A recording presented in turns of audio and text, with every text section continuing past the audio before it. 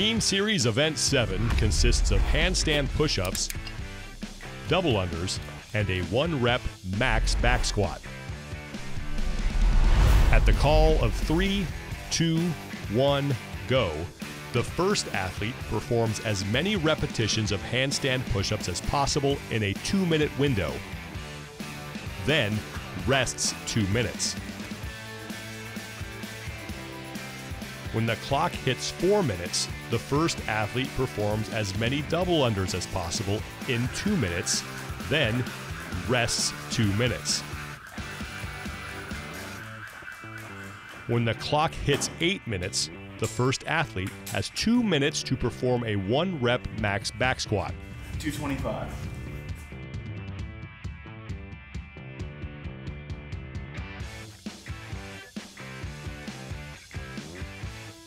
When the clock hits 10 minutes, the first athlete is done, and the second athlete begins immediately working in reverse order. 135. The second athlete starts by performing a 1-rep max back squat in a 2-minute window, followed by 2 minutes of rest.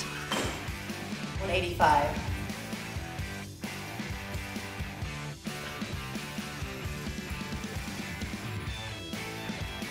When the clock hits 14 minutes, the second athlete has 2 minutes to perform as many double unders as possible, then rests 2 minutes. Finally, when the clock reads 18 minutes, the second athlete uses the remaining 2 minutes to perform as many repetitions of handstand push-ups as possible. The pair score is the total number of handstand push-ups, plus double unders, plus the max back squat of each athlete in pounds. Prior to starting the workout, the athlete and judge will need to set the markings for their handstand push-up, a foot line, and a box for the hands. To determine the foot line, the athlete stands in a hip-width stance on the surface they will use to perform handstand push-ups, with their toes touching the wall. They raise their hands over their head, lock out their elbows, and with their thumbs touching, press their palms against the wall. A line is marked at both wrists. Then, a second line is made 3 inches below the wrist marks.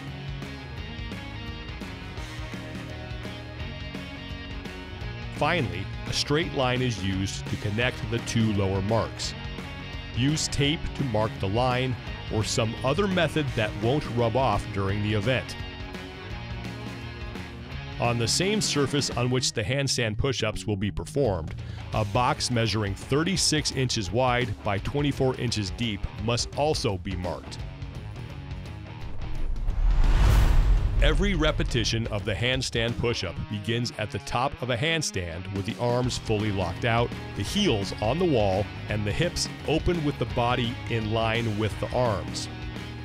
The athlete's heels must start the rep above the marked foot line. At the bottom of each rep, the head must make contact with the floor. At the top of each rep, the athlete must return to a fully extended position with the arms fully locked out, the heels on the wall, and the hips open with the body in line with the arms. The athlete's heels must finish the rep above the marked foot line on the wall. Throughout the rep, the palms of the hands must stay within the clearly marked box on the floor.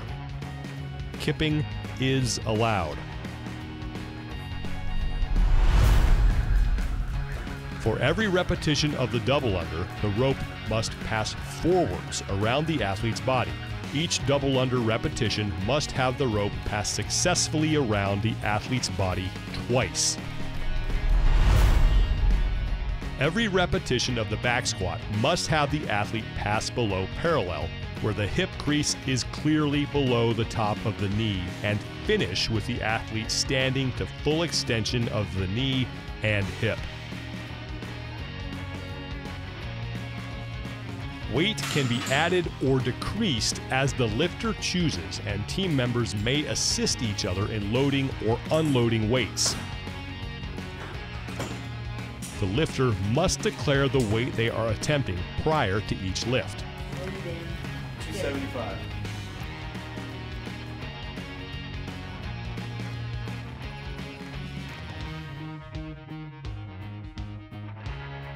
If an athlete fails to achieve proper depth or commits any other range of motion error, he or she may attempt that repetition again before re-racking the bar in order to get credit for the rep. Athletes may attempt as many 1-rep max back squats as they choose in their 2-minute window. The pair's score will be the sum of only the heaviest successful completed lift from each athlete. The weight of the barbells and all plates to be used in the event must be clearly identified in the video.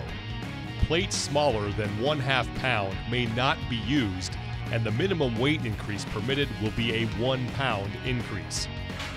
Clips must be used, a rack is required, and only 1 barbell is permitted. For complete event details and the scaled option, go to games.crossfit.com.